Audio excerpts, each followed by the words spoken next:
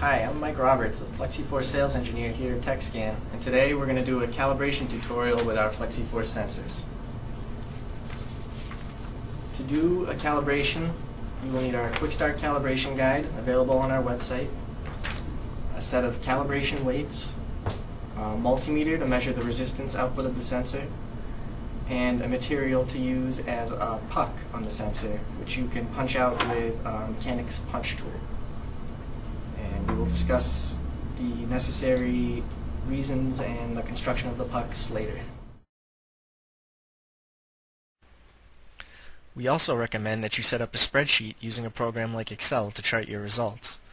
This spreadsheet plots the load applied from each of the 4 calibration weights and the resulting sensor resistance output at each load. You can also set up the spreadsheet to show the subsequent conductance calculations, conductance being the inverse resistance or 1/over resistance.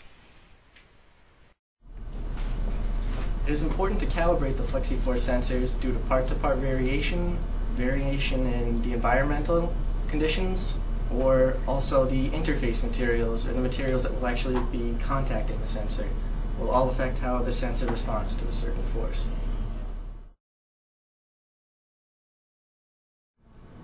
Whenever possible in your application, we recommend using a thin puck on top of the sensor.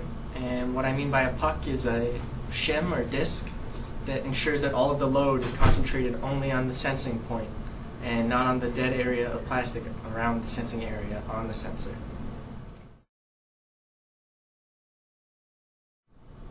It is also important to condition the sensors before calibrating or using them, ideally every time that you use the sensors.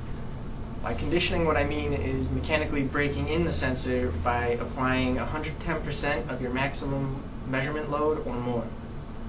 So if I take this weight and place it on the sensor for a few seconds at a time, remove and do this again, and do this 3 to 5 times to condition the sensor before calibrating.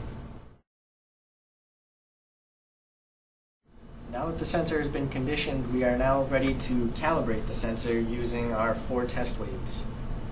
To do this, you hook up the 2 leads from the multimeter to the 2 outer pins on the sensor and set the multimeter to measure resistance. First, we'll start with the lowest load and place it on top of the puck, making sure to balance it so that it does not touch the table around the edges. So wait a few seconds to settle, and the resistance output is showing about 76 kiloohms. Enter 76,000 into the spreadsheet, and that is our first data point. Now we'll place the 200 gram weight on the sensor and make sure to balance it again. And let the reading settle. The output is about 44.5 kiloohms.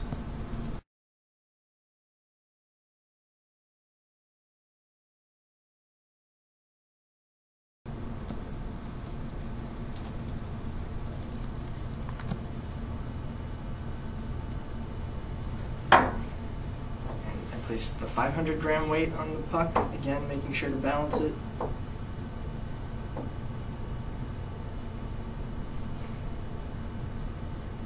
Wait for the sensor to settle, and 15.7 kiloohms.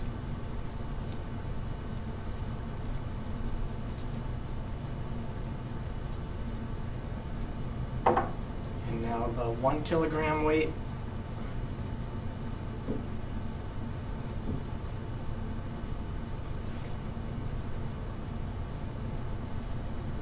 And that gives us about 6.7 kiloohms.